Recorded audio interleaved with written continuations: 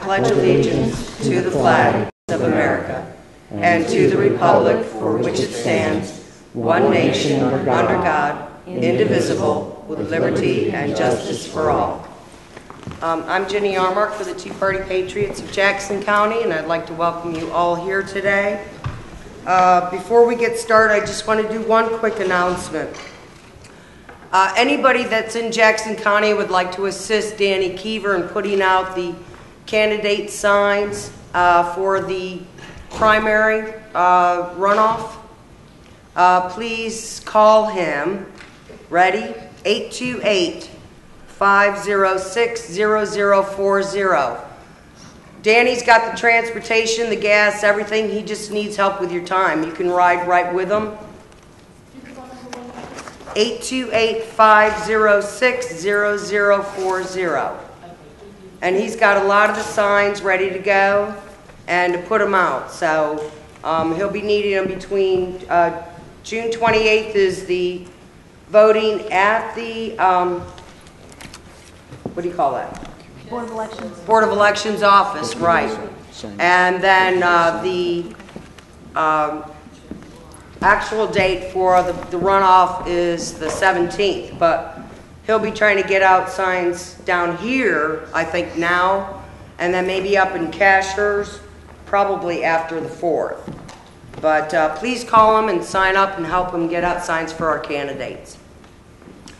Okay, now to introduce our speaker. Dr. Dan graduated from Yale School of Medicine cum laude and went on to serve as a commissioned naval officer during the Vietnam era. He is a 35-year practicing physician and successful small business owner. Dr. Dan has authorized 14 peer-reviewed articles, lectured internationally at ophthalmology meetings, and holds 6 U.S. patents. Dr. Dan Eichenbaum is a former congressional candidate, grassroots activist, and champion of limited government, personal responsibility, fiscal restraint, individual liberty, and free markets. Dr. Dan is committed to identifying, exposing, and blocking the many tentacles of Agenda 21 wherever they grow, and thus the purpose of today's presentation. Will you all help me welcome Dr. Dan?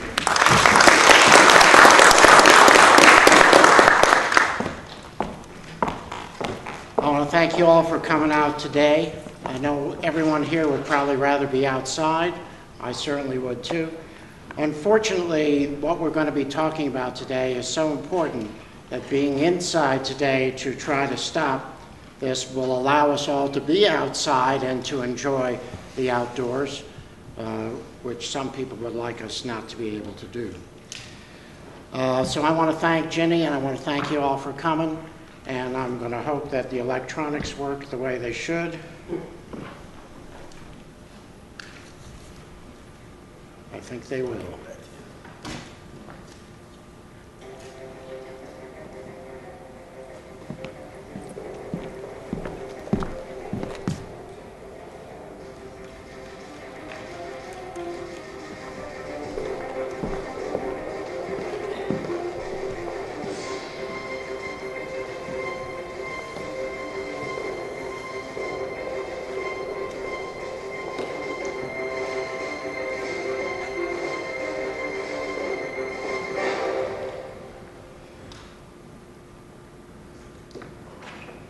My name is Dr. Dan Eichenbaum.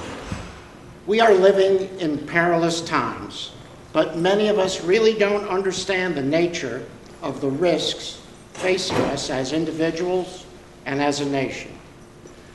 True individual freedom is under attack by forces far more powerful and far more resourceful than ever before. If you think freedom is not important, ask anyone who has experienced life as a slave or a person who once enjoyed freedom and had it taken away. Freedom is not a partisan issue to be debated by politicians and used to purchase votes. It is a basic moral right of humanity.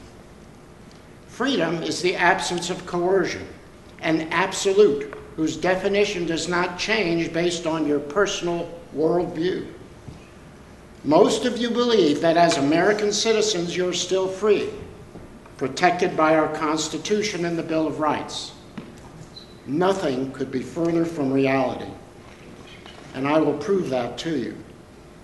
Compared to what was originally ours when the Constitution was written, all we have left is the illusion of freedom, a few scraps of liberty not yet stolen by those who seek control over every aspect of our lives. That, unfortunately, is the truth. It has happened so slowly over so many years that you have barely noticed. It is far easier to ignore painful reality than to confront it. And that is exactly what most of us have been doing for far too long. Most of our fellow citizens are either uninformed, disinterested, or deceived by the false promises of a collectivist future. My mission in this presentation is to explain in a clear and concise manner the direct effect of each issue on the individual, on you personally, not some anonymous person, third person in a distant place, and to define in no uncertain terms the consequences of inaction.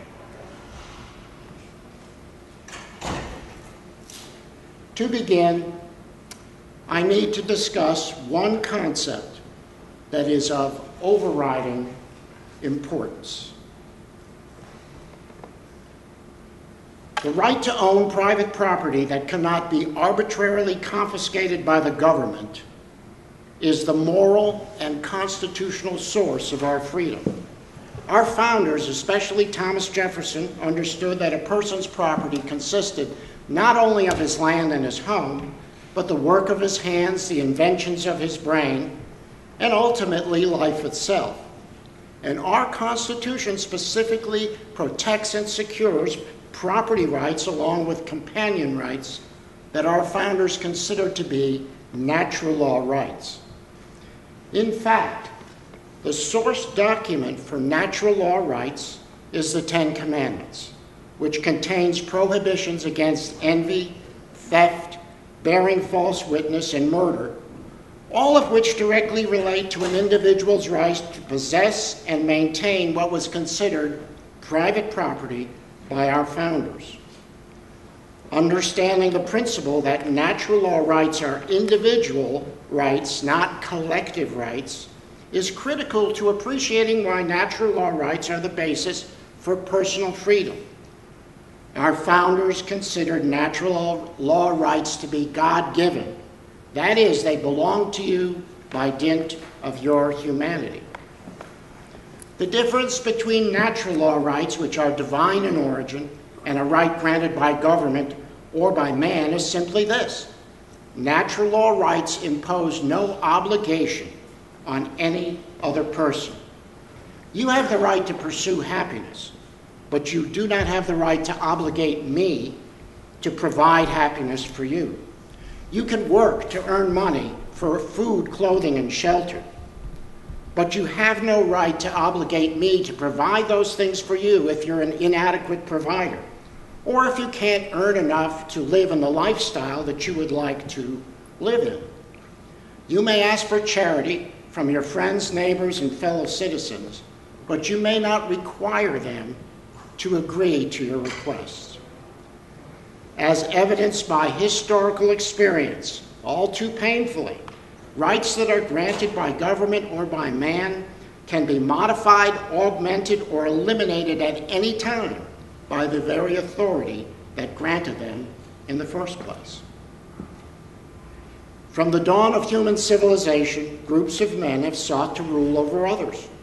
The result is always the same: a struggle to prevent tyrants from eliminating individual freedom. Right now, the front line in that battle is the United Nations Agenda 21. Agenda 21, with its concept of sustainable development, formally began at the UN's Conference of Rio in 1992. But if you read the UN Charter, it was there all along from the very beginning.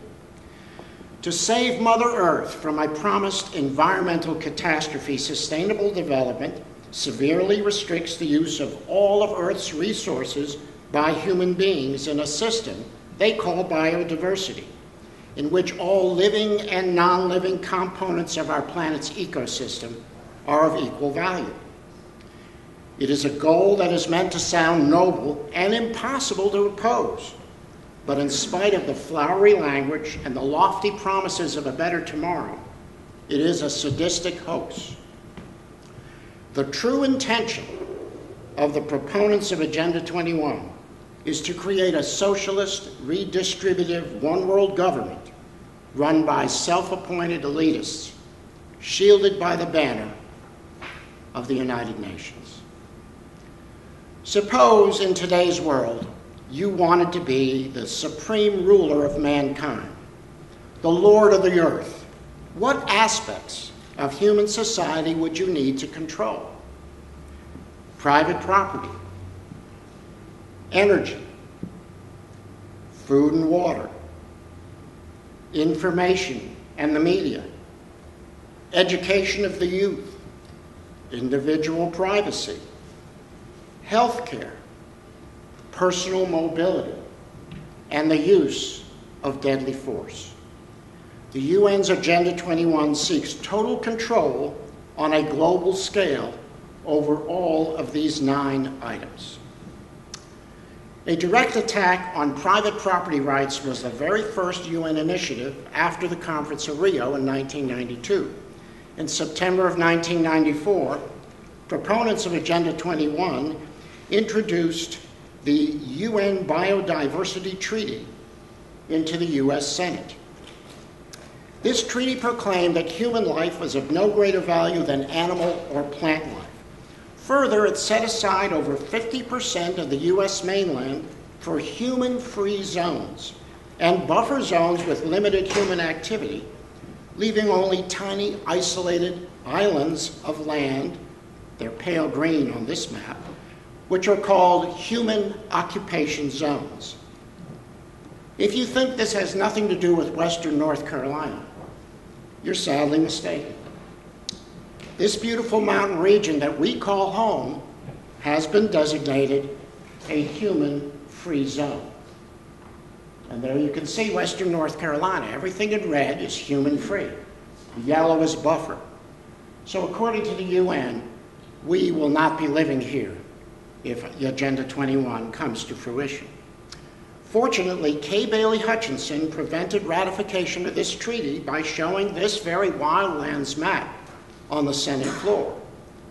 But unfortunately, most of this treaty's provisions are already being enacted right behind our backs by presidential executive orders and regulations at the state and local level. Using environmental acts and regulations such as the Endangered Species Act, Clean Air and Clean Water Acts, the federal government already owns over 40% of the land in the U.S. Most of that's out west. But nevertheless, if you read your Constitution, you know the federal government is supposed to own 10 square miles in Washington, D.C., post roads and post offices. This is a far cry for that, and it is totally unconstitutional.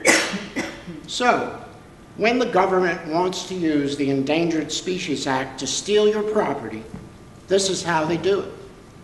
First of all, a species is designated as endangered and its habitat is identified. The habitat is then surrounded by a buffer zone. Then privately owned land in and around the habitat and buffer zone is confiscated and its use by humans restricted so that animals or plants are allowed to thrive. Property owners are forced off their land by onerous uses regulations, excessive taxation, arbitrary zoning laws, eminent domain abuse, and if all else fails, outright condemnation. The Central Valley region in California is one of the most fertile and productive farmlands in the U.S. Pumps bringing essential irrigation for crops in that region have been turned off by court order to protect the small minnow the Delta smells. Oil production in western Texas is now threatened by attempts to declare the sand dune lizard an endangered species. Here's how they went about it. Environmentalists decided where the habitat of this lizard ought to be. So then they went out to these supposed habitats and they watched for 1 hour. They did not see any lizards. They therefore came back and said, this lizard must be endangered because we didn't see any. So a 2-inch long fish could turn the Central Valley into a dust bowl, and a 3-inch long lizard could hold oil production in one of the most fertile oil grounds in our country, West Texas. And all of this is thanks to the Endangered Species Act. The ultimate goal of Agenda 21 is to eliminate all private property rights using eminent domain abuse, forced annexation, and condemnation. If, however, outright confiscation of your land is not immediately practical, their tactic is to limit your ability to use and enjoy your land for any worthwhile purpose. This can be accomplished by zoning ordinances with arbitrary land use restrictions, overly restrictive building permits, oppressive zoning laws, unconstitutional search and seizure to execute laws that are fabricated or otherwise unenforceable. I call this theft by regulation. Suppose I were to give you a car as a gift. After you have the keys and the title in your hand, I tell you there are a few rules. First of all, you can only drive the car in North Carolina, and I'm going to retain a set of keys so that I can use the car anytime I want if I need it. Although you hold the title to that vehicle in your hand, would that car really be yours? One of the most egregious examples of theft by regulation is occurring in Antelope Valley, California, where Los Angeles County is requiring current landowners, many of whom have lived there for decades, to bring their dwellings up to current building codes or be prohibited from living on their own land. If these landowners cannot inhabit their own homes on lands they legally own, has the government not stolen their land from them? Theft by regulation is occurring right here in western North Carolina. And stream setbacks are a good example of how this is occurring. Environmentalists consider a stream setback to be land on each side of a stream that must be left totally wild, natural, and untended. It's called a riparian zone. The water in the stream is also off limits for human use. By definition, a stream does not need to run continuously, just contain running water at any time during the year. The primary non-governmental organization called an NGO in our state is the North Carolina Council of Governments, the NCCOG. In western North Carolina, we are in Section A of the NCCOG, also called the Southwestern Commission, whose offices happen to be right here in Sylva. One of the subsidiaries of the Southwestern Commission is the Mountain Landscapes Initiative. Ben Brown, the head of the Mountain Landscapes Initiative's communications team, wrote an article in USA Today in which he described his vision for the ideal community. As part of the new urbanism that he espouses, he states, quote, "There is an appropriate human habitat, just as there is an appropriate habitat for all other life forms. Residents should be able to satisfy basic retail, food, and entertainment needs within a few minutes' walk from their homes. Maybe lots of folks have been wrong about freedom being the central organizing principle of civilization." Boo! That's Ben Brown and the Southwest Commission, and they intend to define for us what is the appropriate human habitat. That's what they are intending to do, and they plan to force us to live in that habitat because folks have been wrong about the importance of freedom. These people believe themselves to be so smart and know so much that we should all be grateful for the opportunity to allow them to tell us all what to do. They are saying that our individual freedom and property rights have to be sacrificed to satisfy their socialist worldview. Now, here is how the NGOs creep into local governments. First, they help the county government by facilitating simple projects that the bureaucrats should be doing as part of their job. After ingratiating themselves with the county hierarchy, they create a comprehensive land use plan filled with environmental restrictions. They present it to the county commission saying, here's a finished plan, all you got to do is adopt it. If the commissioners refuse, they threaten the county with loss of state funding or road projects or other different things that the state supposedly will do. In the year 2000, the Southwestern Commission proposed a plan with stream setbacks of 100 feet on each side in Macon County, which was fortunately defeated. Their next proposal was setbacks of 50 feet, which was also defeated. Consider a farmer whose farmland contains natural springs and streams. One Macon County farmer with a 64-acre farm calculated that with 50-foot setbacks, he would be left with 7 acres of usable land. The Southwestern Commission and their subsidiary, the Mountain Landscapes Initiative, have already held planning meetings in our region and are well on their way to advancing the UN's Agenda 21 at the local level. To ensure that there's no opposition at the local planning level, they use what's called the technique. They identify in advance people who are sympathetic to their goals and seed the audience with them. They ask for suggestions from the audience, polling primarily their friendly citizens, and then claim, this is what the people want.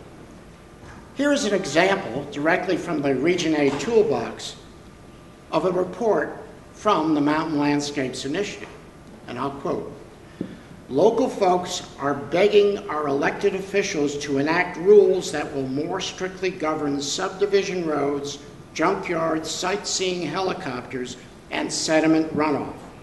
Our citizens are calling on our leaders to stem the conversion to development of our few remaining large tracts of land that are in private hands.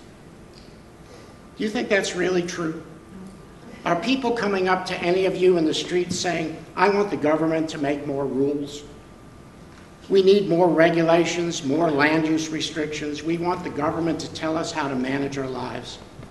I don't think so. The citizens of Western North Carolina want government to butt out and leave them alone. They don't want restrictions on land use. They don't want stream setbacks. And they definitely don't want zoning restrictions, zoning regulations.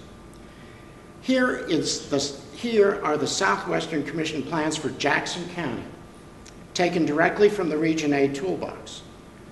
The areas in green are already protected or on their way to being protected from human activity. It is apparent that there's very little land in Jackson County available for use by human beings. This map clearly shows their success in stealing our land. And remember that every stolen inch represents lost freedom. Reed Noss, the co-author of the Wildlands Project, clearly states its goals. The collective needs of non-human species must take precedence over the needs and desires of humans. On the very first Earth Day in 1978, the scientific elite warned us that global cooling and a new ice age was upon us. When the Earth's climate did not cooperate, their new crisis was global warming. Initially, their data clearly blamed carbon dioxide emissions from fossil fuels.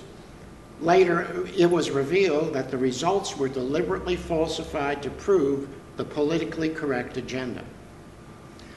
Energy is essential for commerce and the maintenance of our human lifestyle. All life and energy processes on Earth are based on the carbon molecule. Animals take in oxygen and give off carbon dioxide. Plants take in carbon dioxide and give off oxygen. The oceans are an enormous balancing effect for carbon dioxide as well. And all living organisms use carbon-based molecules in their food for energy production. Regulations that disregard that simple fact, such as designating carbon dioxide as a poison, are primarily designed to decrease the energy that is available for transportation and industrial growth, and ultimately to restrict human activity. Rising energy costs with eventual shortages and rationing of fuel will adversely affect every aspect of human life: food, mobility, healthcare, recreation, and individual freedom. Now, all of those, of course, are the goals of Agenda 21. Using every agency at its disposal, the federal government is taking control of the production and consumption of food. Their tool is burdensome regulations that favor the large commercial foreign conglomerates like Monsanto. Small local farmers and family farms cannot afford the staff necessary to comply. More often than not, the rules serve no real purpose other than justifying the bureaucrats' jobs. Now, this is the essence of the public-private partnership that's part of Agenda 21.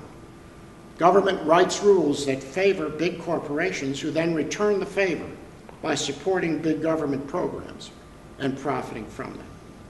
The FDA and other agencies make rules for food content, restaurant menus, and homemade school lunches, all to control the type and the amount of food available for human consumption. Every dictator from the beginning of time understands that indoctrination of children through government schools is insurance against future rebellion. The Hitler Jugend of the 1930s is a good example of how well that works. In addition, dumbing down students creates a compliant population of adults who are then easily manipulated by government propaganda issued by their lackeys in the controlled media. Like the Hitler Jugend, our youngsters are being taught to parrot the slogans of one world government, environmental extremism, and the promised collective utopia. Our students are no longer being taught American history and the moral basis for our constitutional republic, nor are they being given the tools necessary to compete in the future world economy. During colonial times, the British governors could arrest and detain indefinitely anyone speaking ill of King George. Habeas corpus was non-existent. British soldiers could also occupy a person's home or demand search and seizure of the home by writing out a warrant on the spot without prior judicial authorization. The Bill of Rights was written to protect us as individuals from abuses of executive power, such as those suffered by the colonists at the hands of King George and the colonial authorities. In our time, we have seen an unprecedented attack on privacy through RICO, the Patriot Act, the Warner Act, the NDAA, the Expatriation Act, and most recently, the National Defense Resources Preparedness Executive Order, which was signed on a Friday night in March, which gives the federal government authority to conscript all persons of critical experience without pay and to nationalize all productive capacity and resources within the United States for distribution domestically and abroad. That gives the government the power to take anything it wants from anyone it wants for any reason that it invents. Red light cameras, video surveillance in public places, full body scanners at the airport, Google Street View, electronic medical records, which the government can access, and the recently added specter of unmanned drones with attack capabilities represent a gross usurpation of power by the government that is blatantly unconstitutional. Unbridled police power is the hallmark of a totalitarian state. Guns in the hands of individuals present the greatest single threat to tyrants, and they know it. Restriction of private gun ownership is of prime importance to the proponents of Agenda 21. The UN has made multiple attempts to pass international gun control treaties, a concept that is publicly supported by Hillary Clinton, our Secretary of State. Now, in theory, any treaty, even if ratified by the Senate, cannot restrict or eliminate a right guaranteed to us by the Constitution. Nevertheless, such a treaty, if ratified by the Senate, would encourage gun control advocates to renew attempts to legislate gun restrictions. And the resulting litigation could give activist federal judges another opportunity to destroy our Second Amendment protections. It is my belief and fear that the private ownership of guns and proficiency in their use may eventually be our only salvation. The Agenda 21 plan is to herd us, citizens, into tax-subsidized, government-controlled mixed-use development called human settlements, where public services such as healthcare, drinking water, food, and energy resources will be rationed and freedom of mobility will be heavily restricted.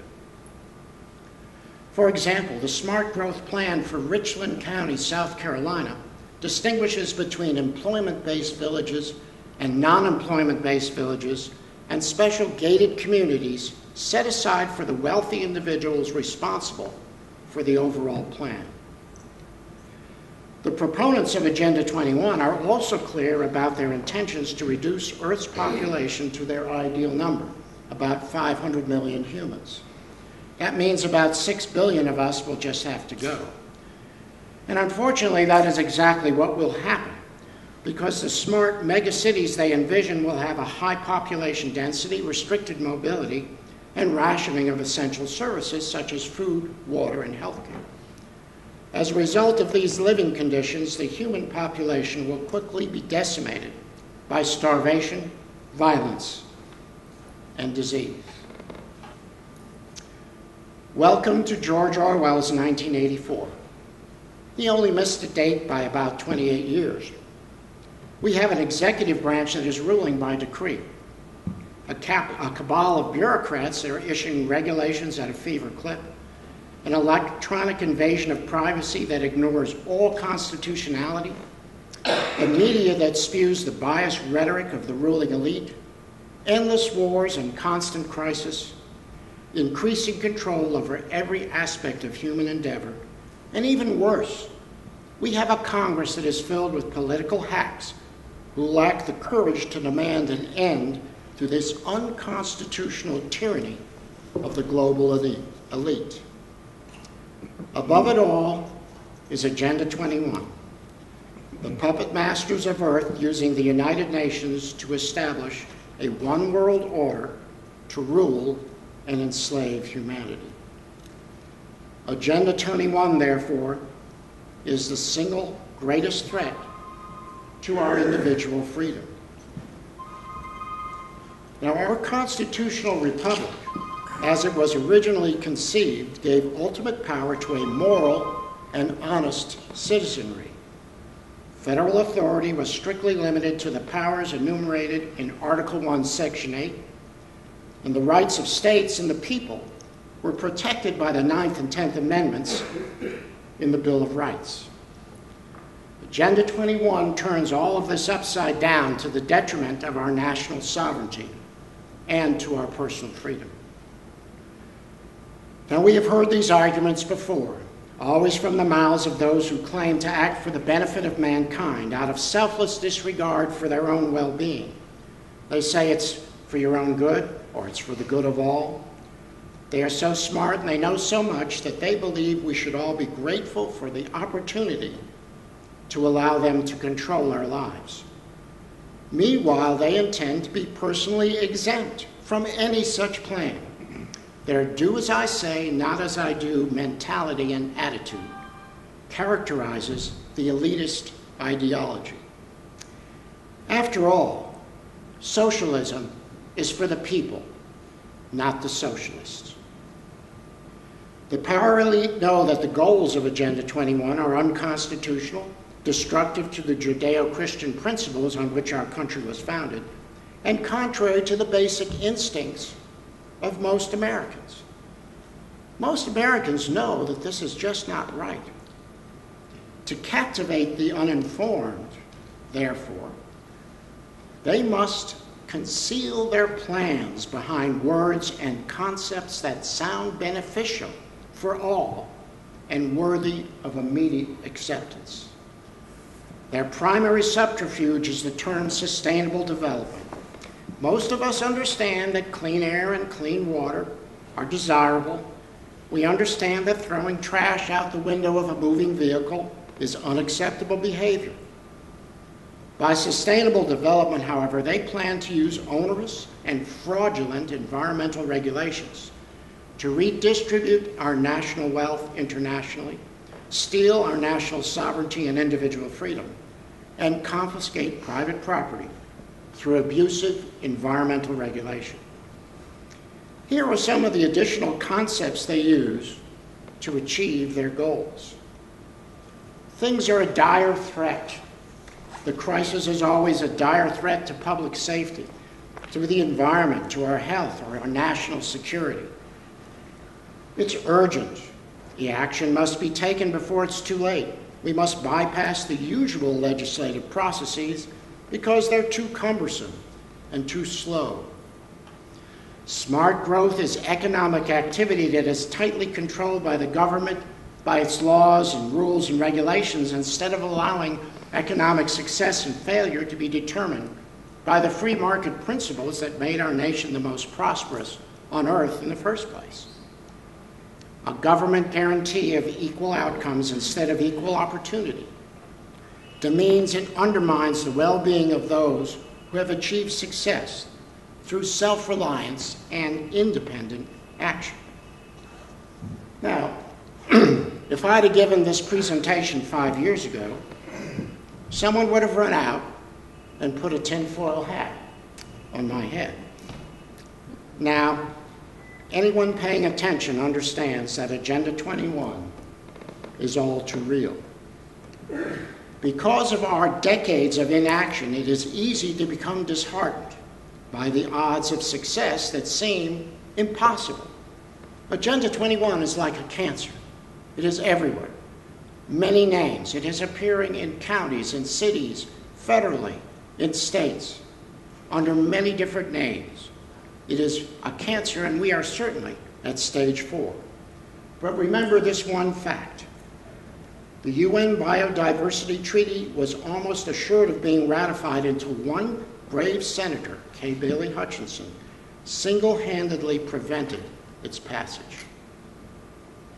When the stark choice of slavery or freedom presented itself to Patrick Henry, his proclamation, "Give me liberty or give me death," served as the rallying cry for American patriots. Our founders answered that cry by being willing to risk life, liberty, and property for freedom.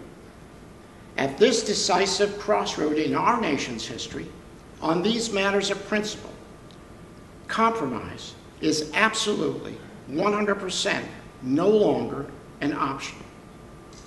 As a patriot, for me personally, my choice is crystal clear. And so I ask you, and I ask each of you, what are you willing to sacrifice for freedom?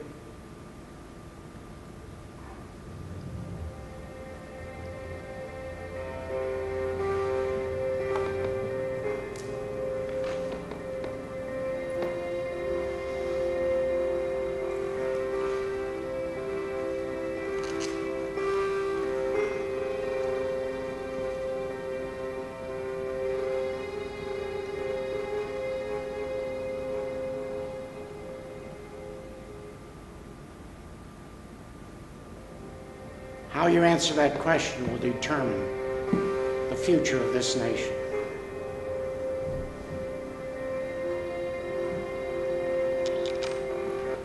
Thank you very much.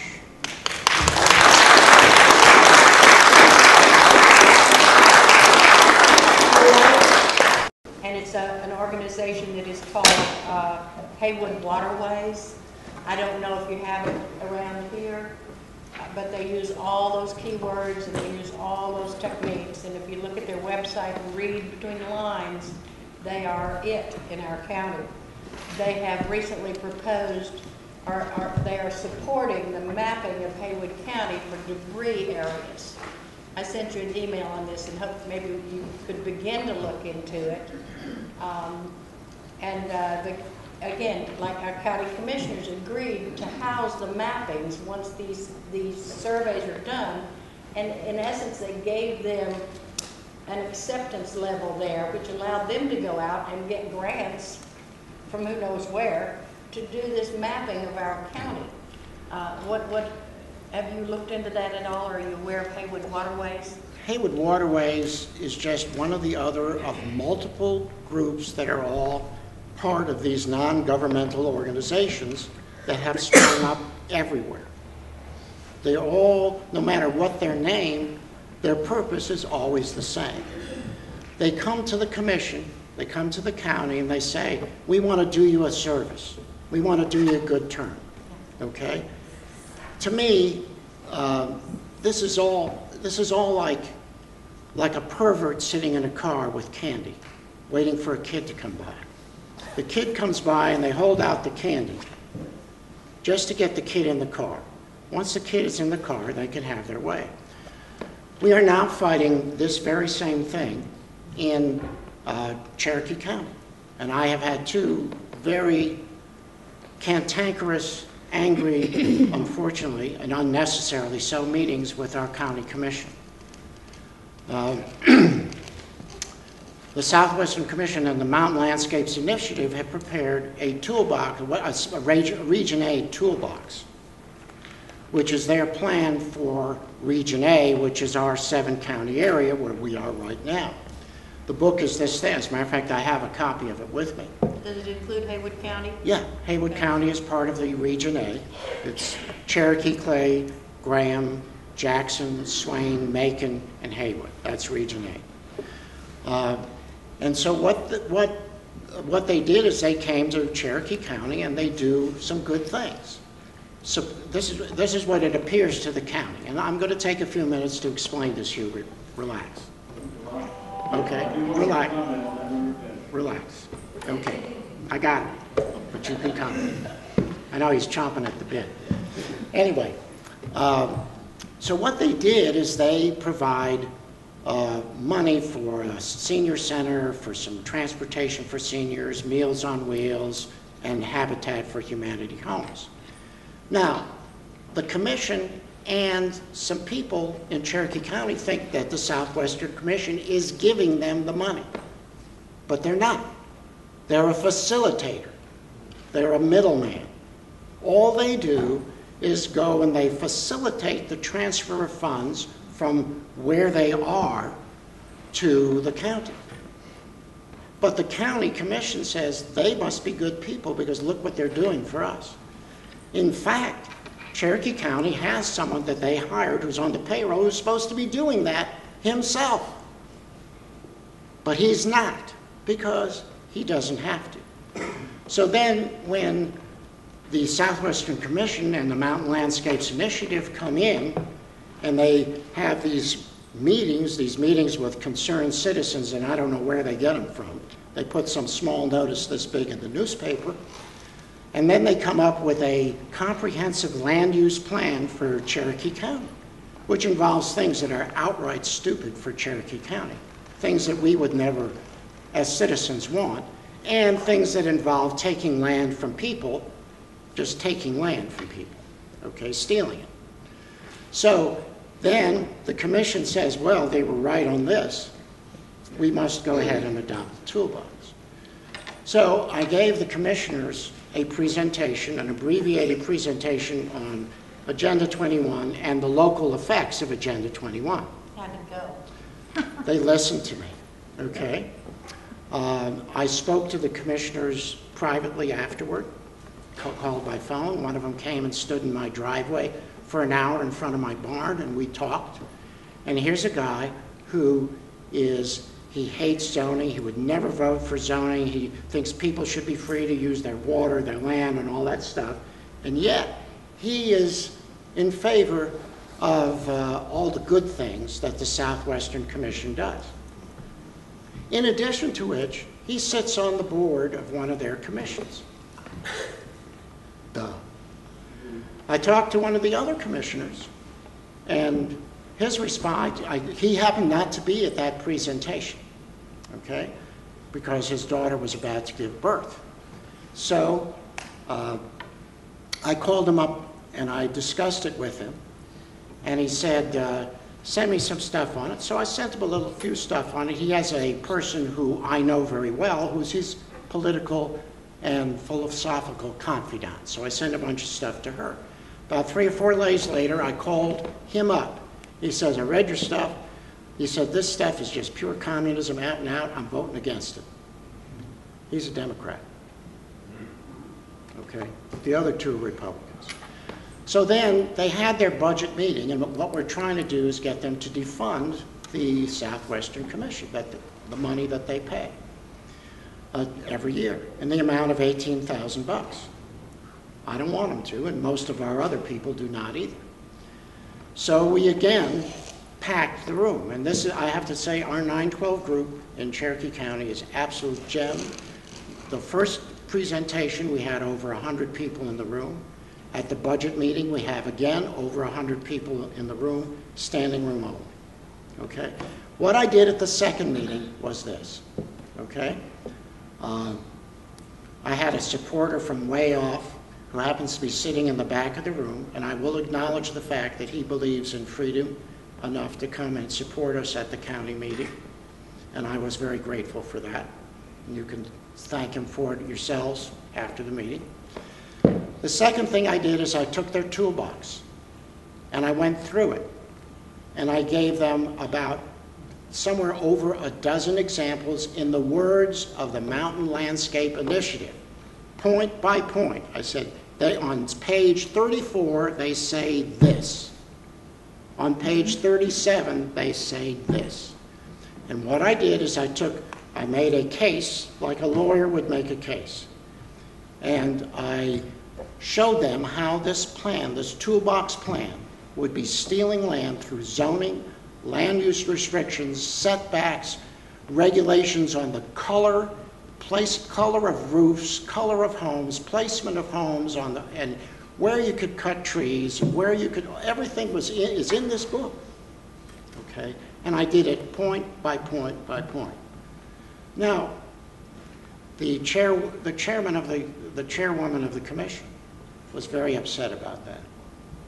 And she said in public that she'd had just about enough of me. Unfortunately for her, she hasn't seen the last of me, and she hasn't seen the last of the 912, because we are now going to appear at every single commission meeting.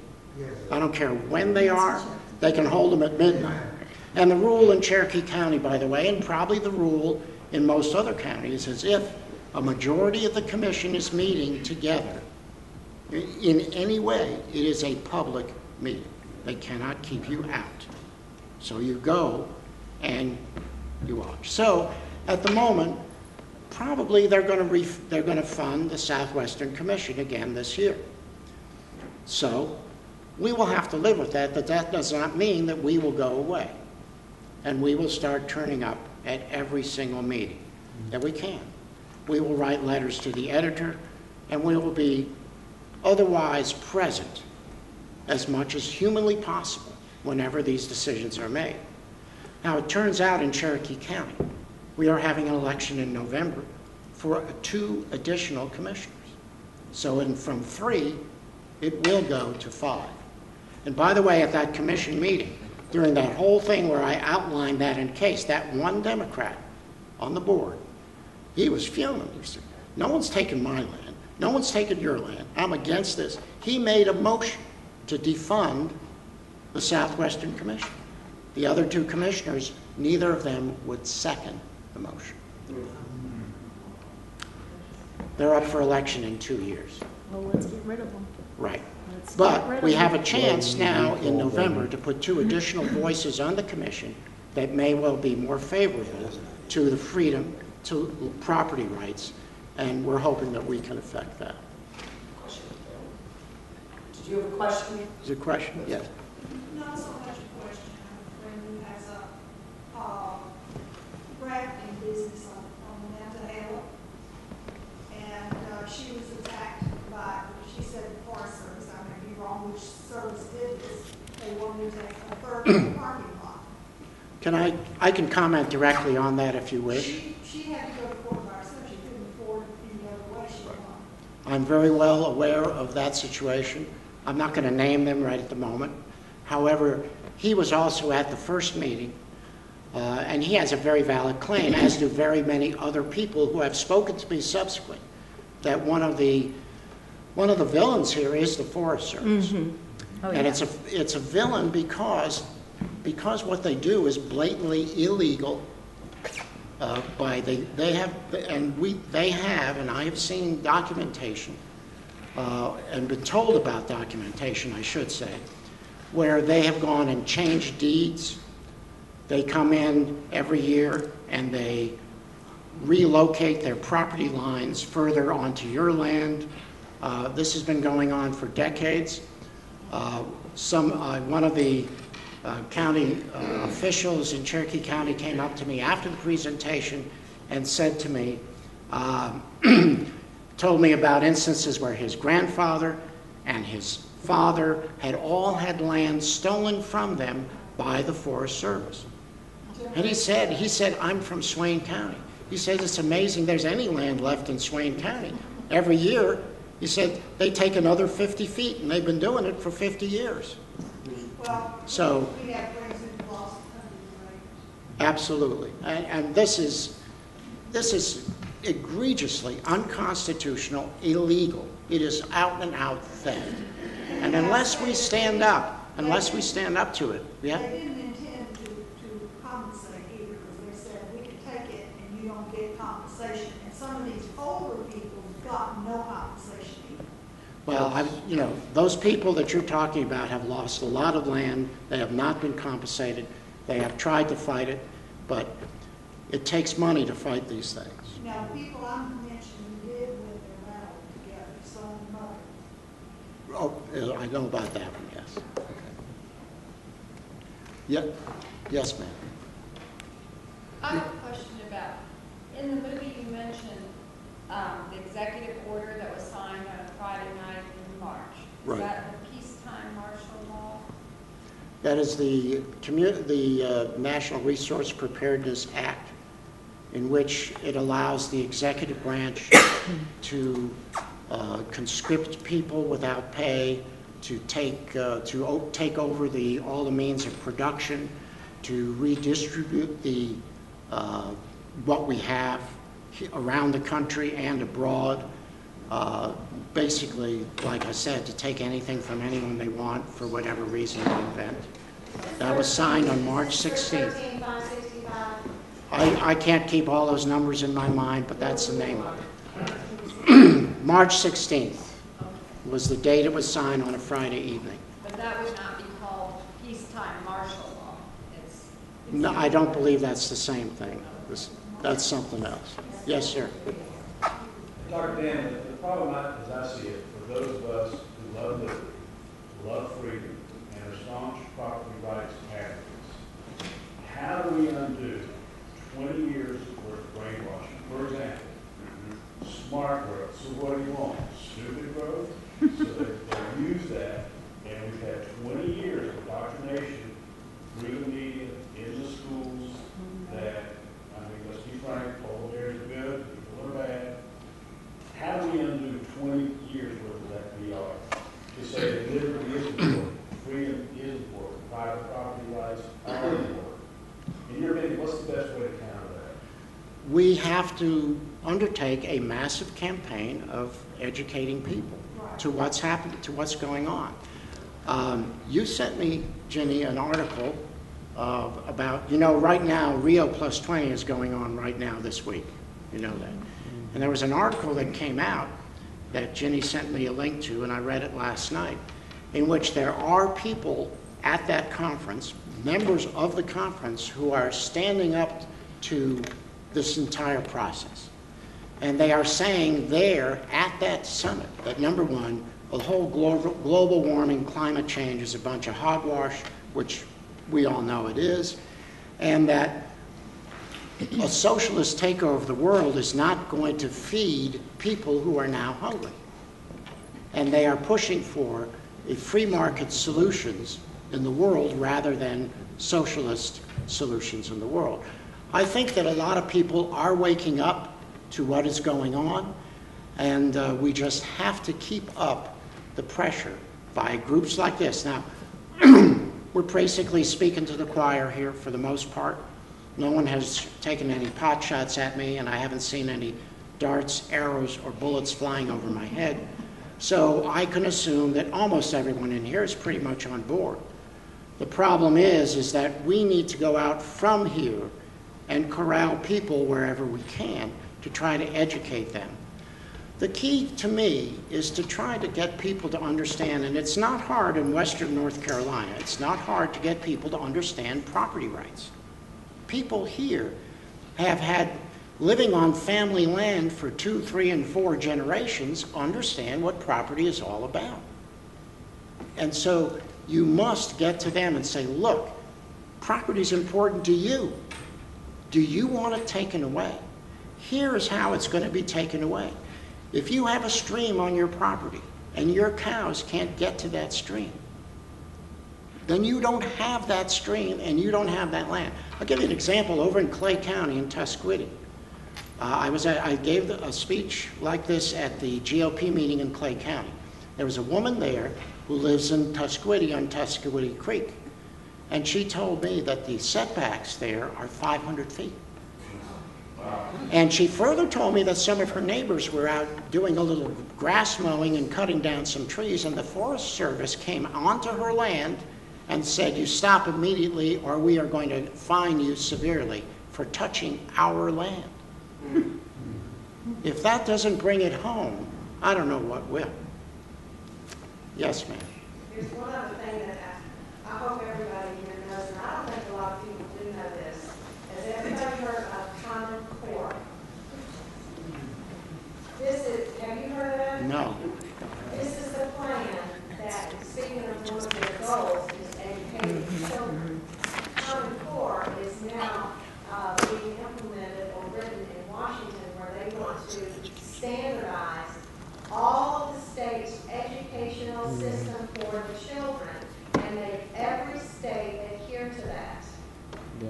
That we have states and local levels have nothing to do about writing textbooks, writing what we teach our children. It's Common Core, and John Tedesco is the only one that's talking about this. And he is a fighter, and he will stop this. You've heard of it. Yeah, I have heard of that. I will just say, That's really a very scary thing. I thought they were already doing all that. all of this is very scary. And the point is, like I said in the beginning, this is like stage 4 cancer. It's growing everywhere. Our country is infected, okay? Now, what are our tools? Our tools are showing up. And in terms of states, I'm a firm believer in nullification. We have got to get our state legislatures to stand up for us. We're the citizens of North Carolina, okay? Our state needs to protect us from outside influences. We are not getting a lot of help from that by anybody in Raleigh. And the only way we're going to get any help is if we camp on their doorsteps and kick them in the shins. 2 days ago,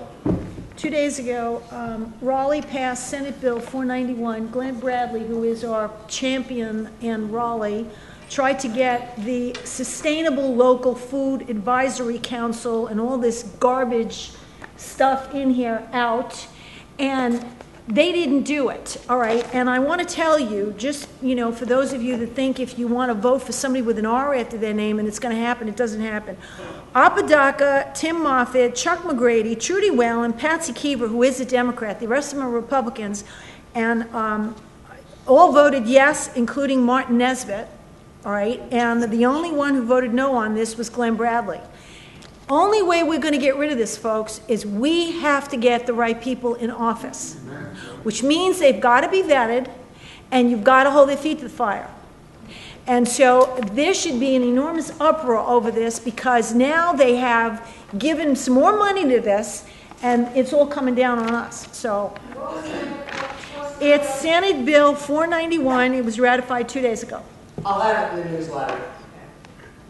I have a question regarding the EPA, our wonderful EPA. Currently I just saw something put on the news the other day about the biocellulose fuels and mandating that a certain percentage of that be blended into our gasoline, otherwise it would be a fine. However, there is no such animal, yet they're getting fined. How much of this, when that started, was pure fantasy, naivety, or how much do you think Agenda 21 is so ingrained into like the EPA's actions today as far as legislation? You know, it's interesting to have a question like that, because a lot of these NGOs just flat out deny that they're part of Agenda 21. After our appearances in in Cherokee County, the paper, the Cherokee Scout, called the Southwestern Commission to get comments. And they said, their comment was, we're not part of Agenda 21, and I really know absolutely nothing about it, which was in the paper. Liar. Well, liar, liar, pants on fire, you know. I mean, what are you going to do? So when I presentation the second time, where I took the toolbox, okay, the first part of that presentation, about 10 minutes, I took statements from the toolbox that directly mirrored and copied statements from Agenda 21 on the UN website. So I said, look, I mean, it's in the UN website. The same words are in your toolbox. There is no way you can tell me that you don't know about this, that you're not part of it, no matter what you say. The bottom line is they can say whatever they want. It really doesn't matter if they are taking the actions, and that's what this is. So a lot of these NGOs are doing as most they possibly can. It may not be directly from the UN directives, but it's all part of the same concept. And that is, and one of the slides it didn't show, Karl Marx was asked, what is the one thing that has to happen for communism or socialism to succeed on a worldwide basis? And he said, there must be the absolute elimination of private property. And that is the first #1 plank in the Communist Manifesto. So you know how important this is to people who desire socialism or fascism, or whichever you want to call it.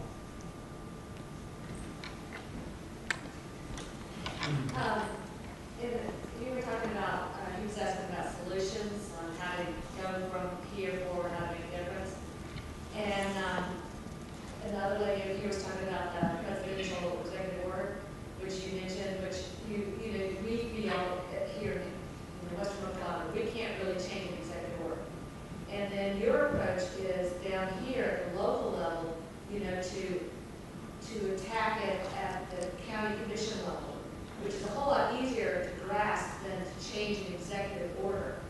And also our North Carolina legislature has been brought up by several people, and we have an order, a law very similar to the executive order that was just passed. It's called the North Carolina Emergency Management Act, which has very similar wording to what you quoted from the president. We passed it with a very progressive legislature, but it's very difficult to nullify or pull back or repeal legislation once it's in place. We don't have a very strong mechanism for it. And I don't know how to, if you're fighting it hopefully before it happens. Johnny mentioned Haywood County. We just passed a huge Water Management Act that really restricted the property rights along the creek. So when you're talking about this just happened last month, 6 weeks ago in Haywood County, they just passed it. Now that it's passed, it's like our window of opportunity is gone because it's in place. And I don't know how to get, even when you get good people elected,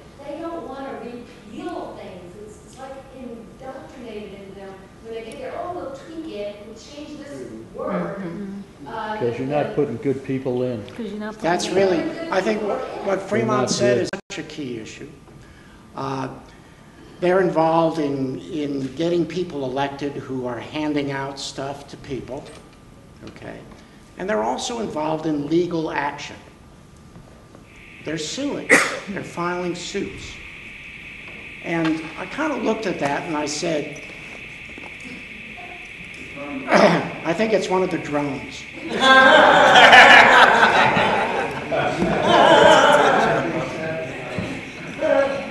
Anyway, what I'm saying is, these are the tactics they're using, and I'm trying to figure out for me, how do we counter that? I'll tell you one of the things that I did, that I'm going to do, and I'm hoping this works. Okay, a couple weeks ago, I formed a 501c3 corporation called the Trust and Freedom Foundation.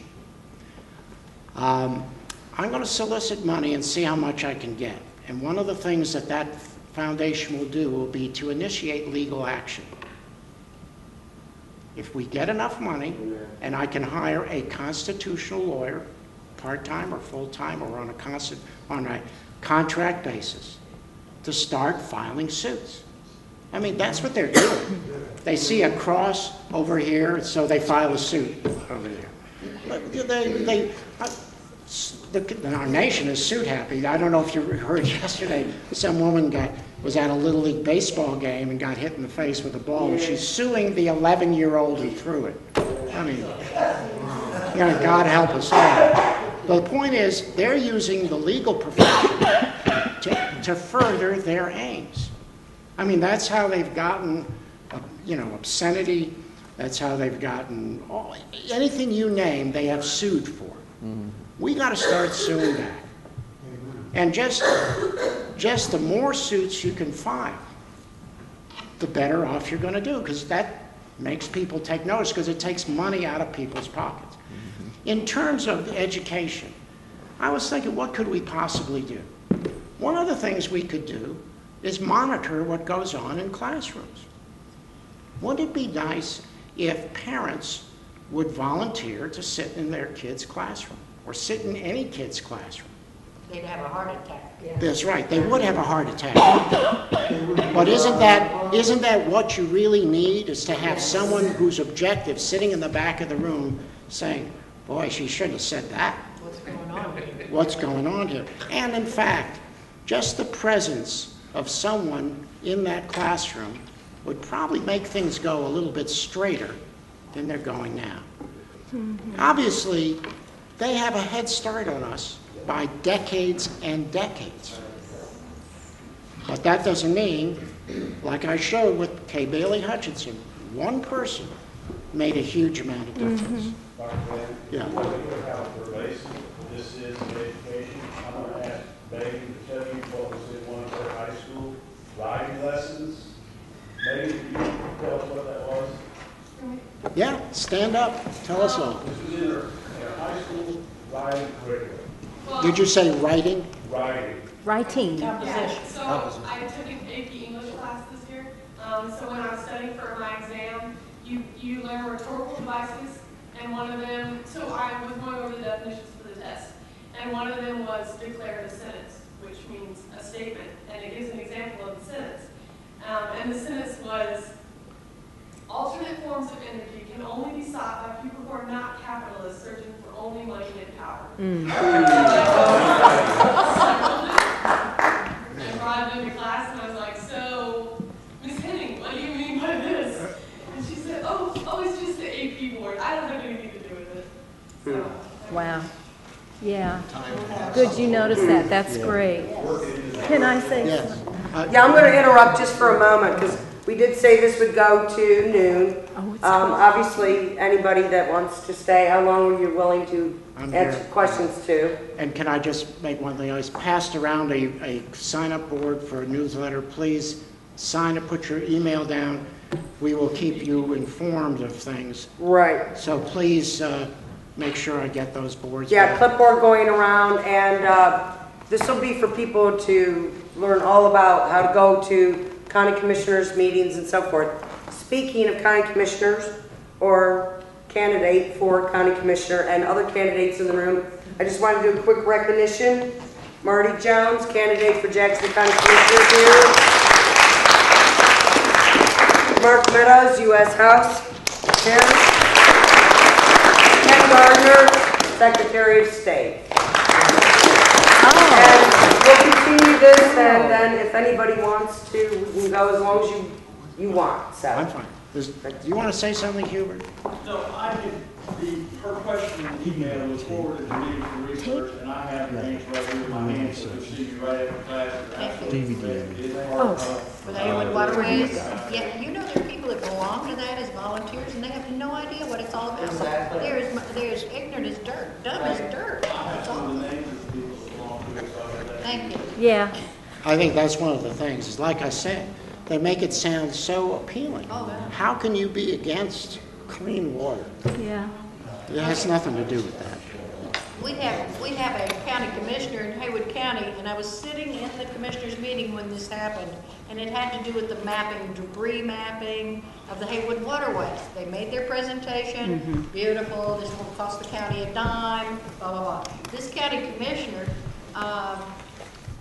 when the vote came up, he said, and he's the only conservative county commissioner, we're supposedly conservative we have, he said, I usually am in favor of private property rights, but under these circumstances, I'll have to vote for this. I thought, well, And it left me speechless. you have to stand up and say, if you vote for this, there is absolutely no way you can be for private property rights. You must be telling us a Well, I lie. am Right. today, but I'm not tomorrow. Right. You know, There's too many people that want to be. to me, it all comes down to property rights. That is the basis of absolutely everything. And if you have a commissioner who doesn't understand that, or doesn't stand on his principles, how in the world can you vote for him? Exactly right. Thank you. Yeah. We need Some of us money are going to above have to on the leave, ballot. and I noticed that Mark Meadows was here, and I wondered if he might have something that would contribute to this that we could hear. I would welcome it. Thank you. Well, just answering Linda, I think your deal on what's happened. Dan has been very vocal in raising the awareness, and as we look at this, obviously there are those that want to take it and truly demonize us all. And I've taken my hits on the front page of the Asheville Citizens this week, as we look at it. But I think what's coming out of this are resolutions that are coming from county commission. I think you'll see it in Cherokee County that I believe they'll go ahead and fund it, but I also believe that you'll see a resolution that says that we are not going to allow international interference and outside control for those private property rights, and I think we'll see that, and that's really where we need to focus on, is making sure that the county commissioners understand that and keep that control on a local level. I mean, that's something that most mountain people will embrace, regardless of party. They say, well, don't tell me what to do with my property. And so as we do that, it's an inch at a time. And I just applaud you for raising the issue and the awareness. And I'm seeing a difference.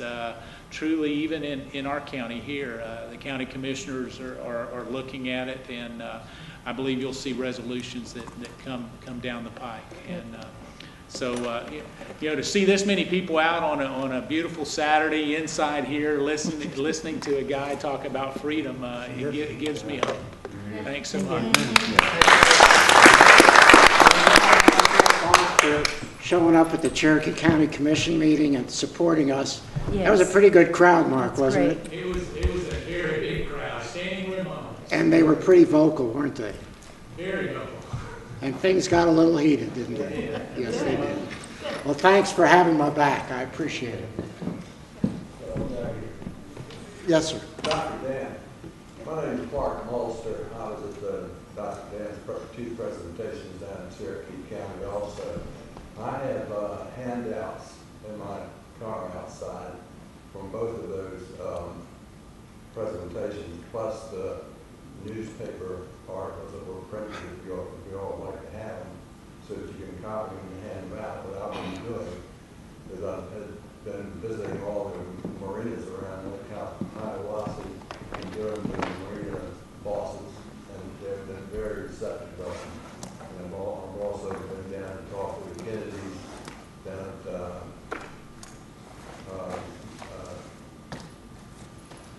Van Hill Outdoor Center, where I've worked for 6 years. And I love handouts down there. However, things have sort of changed down there. They put a lot of their shares up for sale. And I thought when I was working in it, they were selling to the employees. But I understand there's outside and limits now. So I'm going to try to talk to Kathy again this afternoon and find out what's going on down there and try to let her know what we're trying to accomplish or achieve. So if you'd like to have those handouts and so forth, I would be very happy to recommend them. You can copy them as Dr. Eichenbaum did for me. That'd be great. Actually, I have a few of the handouts that we gave out at the commission meeting in which we go through. This is the handout that goes through and itemizes places in the toolbox. You have some of these too? I brought we don't have a bunch because we just sort of printed them ourselves, but I'll give them to you. Okay? Do you have them from the first? Not from the first. This is the one from the second meeting. I'll give you that.